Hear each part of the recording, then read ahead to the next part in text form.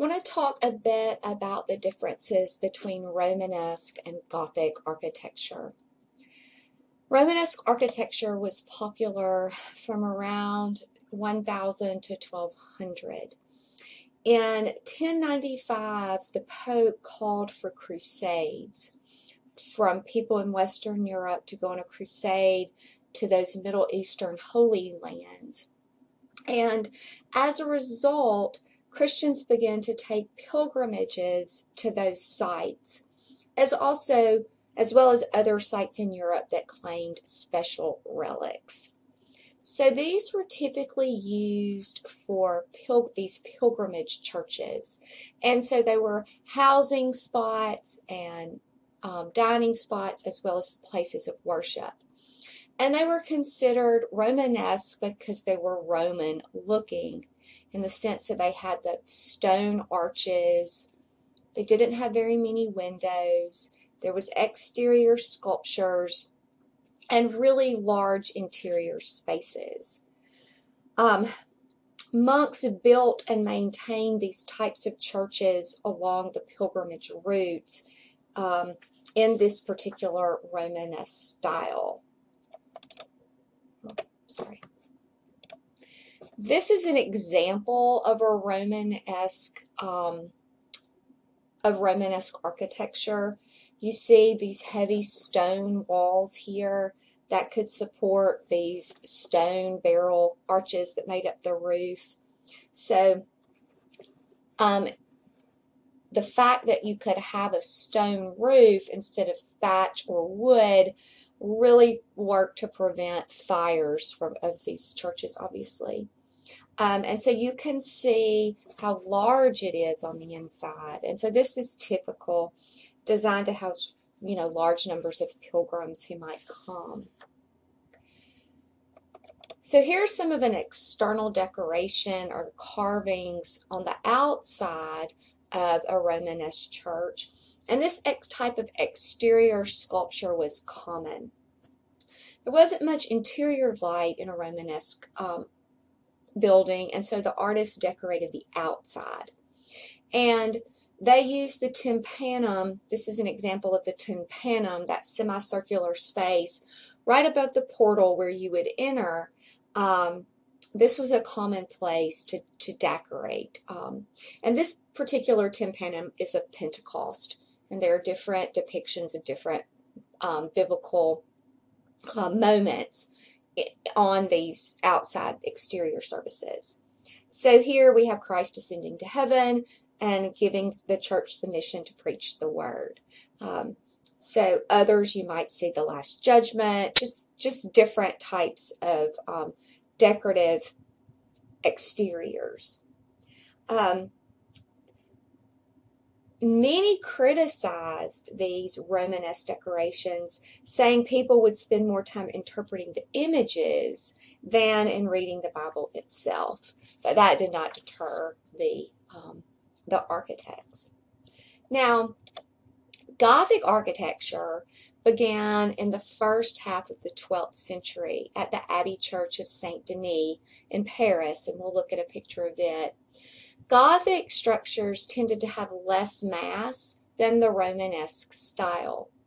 They had a lot of stained glass, and they were characterized by light and verticality.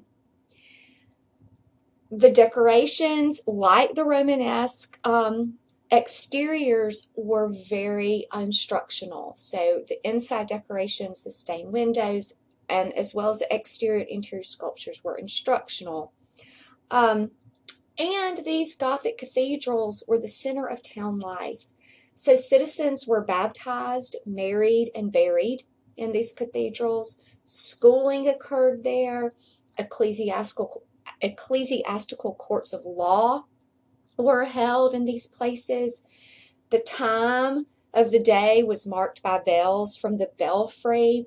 And these were very interesting economic, they were complex economic entities, in that it took a tremendous amount of resources and time to build one of these Gothic cathedrals. They were very, very expensive. But they also served as the center of economic life. trade fairs, for example, would be held there. So while it was very expensive, they also brought in people from the surrounding areas to put funds back into the economy of the town that had the particular Gothic cathedral. So here's an example of Saint Denis, the first Gothic cathedral, and you can tell how much differently it looks from the Romanesque style. Much more light, much more verticality, the walls are much thinner, and that is due to the supports or the flying buttresses that Gothic architects used to enable them to extend those walls up, up, up. If you look a little bit closer, you can see the ribbed vaulting of the ceiling and the stained glass.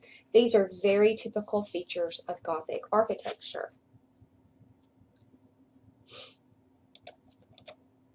A famous Gothic cathedral is Chartres, and it's 122 feet tall.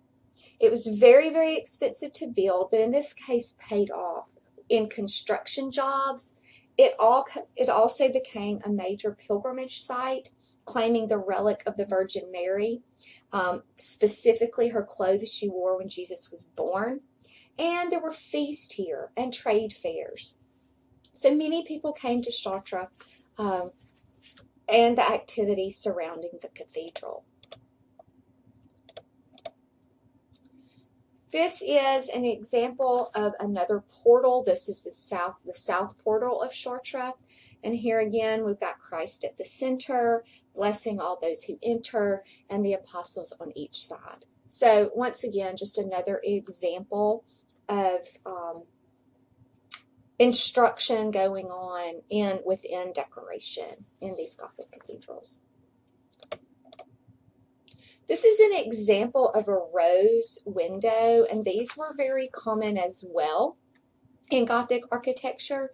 The rose window, many believe, represents the ideals of wholeness and coherence, and that these windows serve spiritual and instructional purposes. Typically, Christ or Mary could be at the center of the window, and often saints are depicted around the center, symbolizing paths to Christ. Other common images could be the seasons, the zodiac, the elements, depictions of virtues and vices. Some rose windows are specific in their themes. For example, the one at Notre Dame depicts the kings and prophets of the Old Testament. In Chartres, the Last Judgment.